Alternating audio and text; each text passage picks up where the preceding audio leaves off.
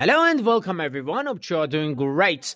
In this session, we're going to talk about several very useful PyRevit related items. Now, let's begin our work basically our discussion with this item up here, tab coloring. This would be a customizing item, guys, using which we would be able to apply or specify different colors for our tabs to make them more distinguishable, you can say, within our works and projects.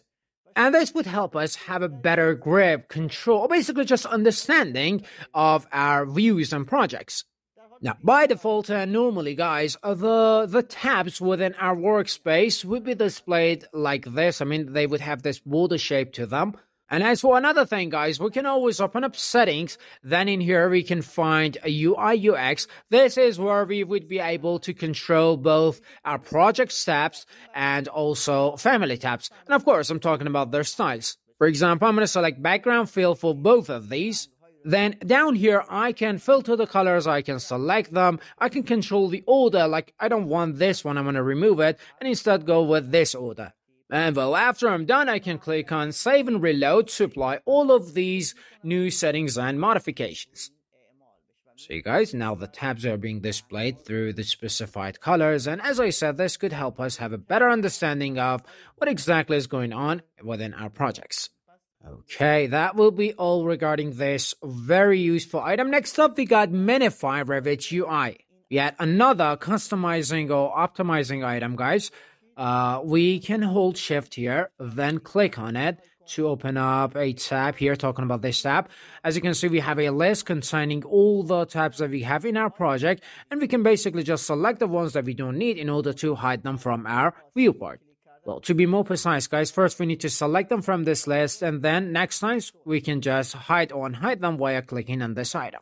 Now, guys, we can kind of do the same thing using add-ins manager that we have here. But the thing is, if we do this, if we use add-ins manager, after we're done, we need to close down the software and then reopen it again to make sure that all the modifications are being applied. Using our PyRevit item, though, well, this whole thing happens instantly. I mean, right on the spot. Next up, we got an importer item. Very useful. Well, obviously, guys, importing a CAD file, for example, is something that we do a lot during our projects. And as I'm sure you already know, after we imported the files, we will be able to open up the VG tab to turn the files either on or off, okay? Now, although this is a very simple process, guys, we actually have a better way. I mean, to be honest, some of the clicks that we're doing here are kind of extra. So, using this PyRevit item, talking about importer, we would be able to, either hide or unhide the imported files quite easily via a single click. That's it. All right, moving on. Let's see what else we can talk about. We could talk about sync views. Yeah. Okay, so to talk about this item, I actually need to open up a couple of views first. Then I'm going to use WT and set these two next to each other.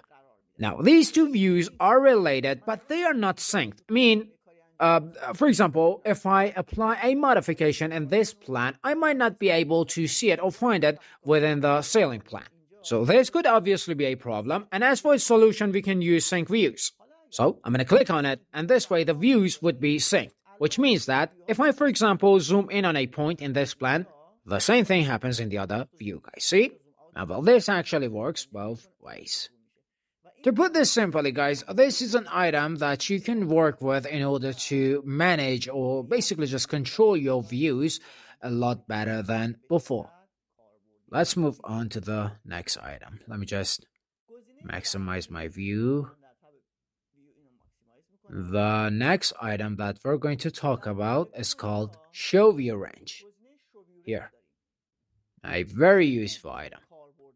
To be honest, guys, dealing with the concept of view range could be quite challenging for most of the users. Well, especially the beginners. Well, I mean, they might have problems with understanding the concepts related to view range, to be more precise. Like, for example, what they are, how they work, what they do, and so on. Now, to put this simply, PyRevit has simplified this whole comprehension or understanding process for us. Now, in order to provide a better elaboration, I'm going to use WT and set these two views next to each other one more time. Alright guys, let's see what exactly we can do using show view range. First off, the section box should be activated within our 3D view. You know what, again, for the sake of having a better elaboration here, I'm going to reduce my boundary, make this more distinguishable and visible. Or, you know what, I guess I can even go more inwards. Yeah, I guess this will do better. Alright guys, basically when we click on view range, we would see items such as the top plane, then we would see the cut plane, where we would see the section, then we would also have bottom, also view depth, which currently is set on -500. And well, view depth is kind of an extra plane that we would see, and we are also able to control its line style from here. For example, I'm going to try to go with another color for it, and then maybe also another style. I'm going to go with these dashed lines to make this more visible. See, now these items are more visible in our views. I mean, they are set in our view depth. Okay, anyway guys, back to 3D here. Now, what I'm going to do would be clicking on Show View Range from PyRevit. Immediately, this tab would appear. Now, as you can see, it says that we need to select something from our project browser, a level, plan, section, whatever. Now, as you can see, guys, all the items that we mentioned before, top plane, cut plane, bottom plane, and view depth, are completely specified here. Well, this specification is happening through different colors, and also their exact elevation code is being displayed as well. Now, the same thing happens for any other item that we would actually select from our project browser. All the view range related items are being, are completely being specified, as I said. And now, if needs be, we can, for example, change this, like, give me, 1200. See, guys? This plane here got moved.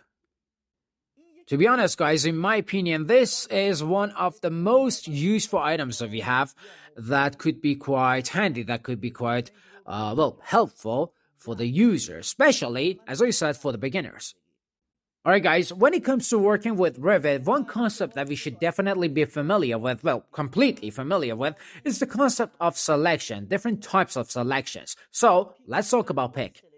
Basically, using pick in PyRevit, we would be able to select our items, elements, and categories quite more easily.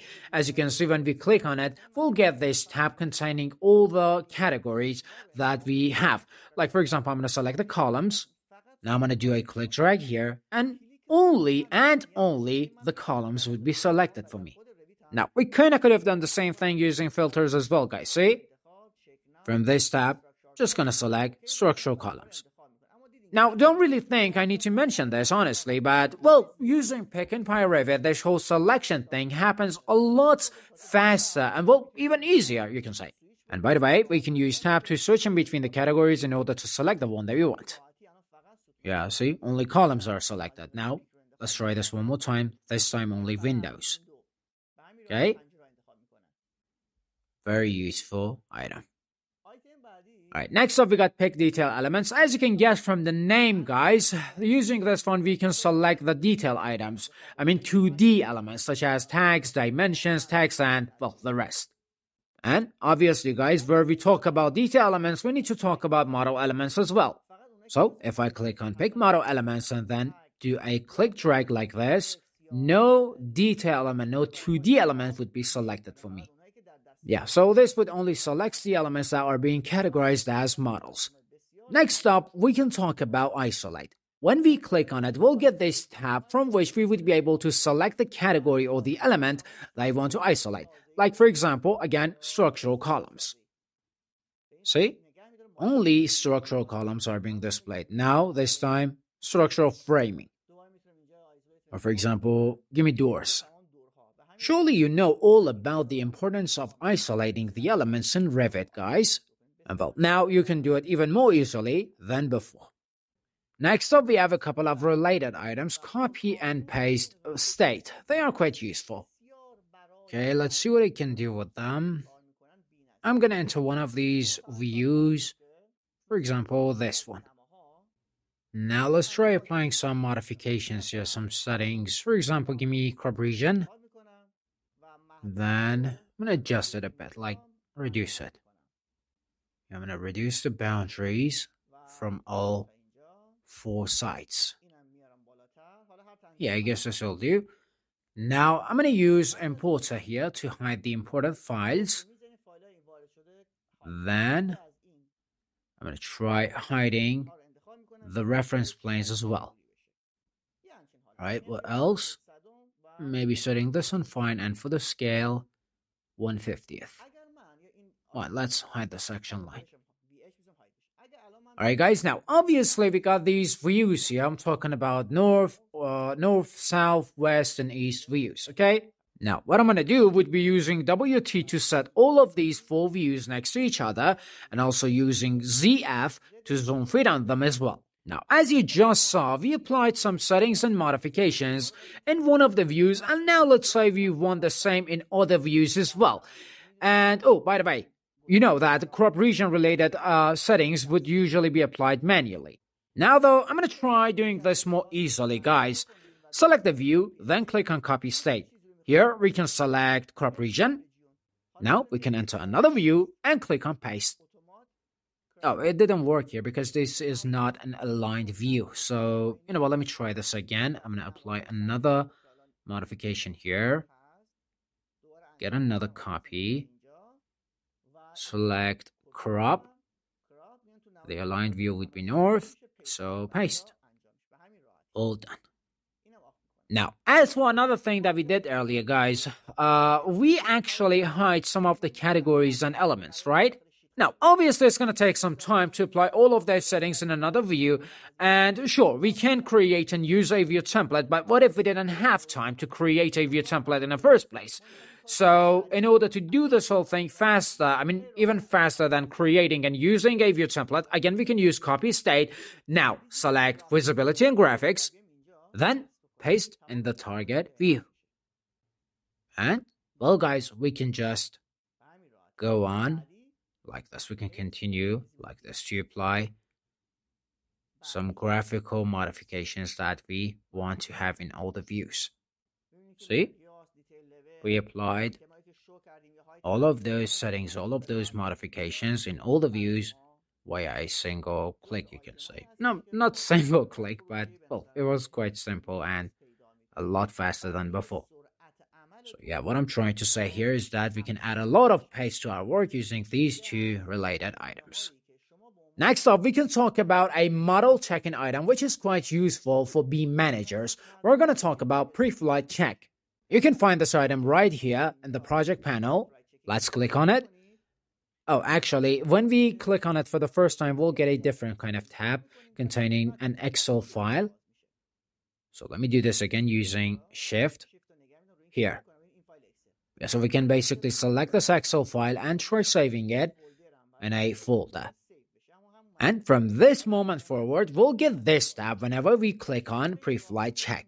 Now, as I said, this is a model checking feature, and here we have a list containing everything that is being checked out. Let's run the process. We should be getting another tab. Yeah, here. Let's click on yes. And the result would be a very beautiful, and you can even say a very complete analytic report. See, there's no Revit links, 52 views, none of which is set inside any sheets. Then there are also 13 view templates, none of them are being used. No schedules, no sheets. Oh, 54 warnings. This is interesting, and 4 of them are critical. So yeah, we ought to get to them. What else? 238 materials.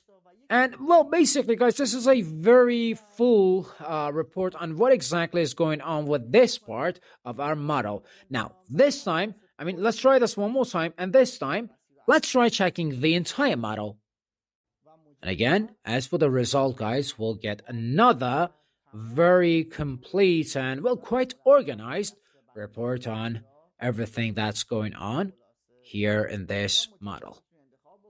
Now let's see what other items we got here, guys. I mean, what other items we can use as the base for our analysis. We got, for example, grids, we got naming. You know what, let's actually try naming. Let's see what we're going to get if we go with naming. Oh, we actually need to create a naming list for this analysis. So let's try something else for now. Grids and run. Wait for it. Yeah. This one actually worked. We got all the grids, all the axes, and well, these are actually unpinned. And this could be problematic, quite problematic later on. So don't forget to pin the axes and grids as well. I mean, to put this simply, we should make sure that the grids and axes are completely fixed up. Alright guys, anyway, so basically these would be some useful, some important and well, quite simple items that we got in PyRevit. And obviously using them, we can work more professionally. Now, hope you all enjoyed everything, everyone. Until next time, goodbye and good luck.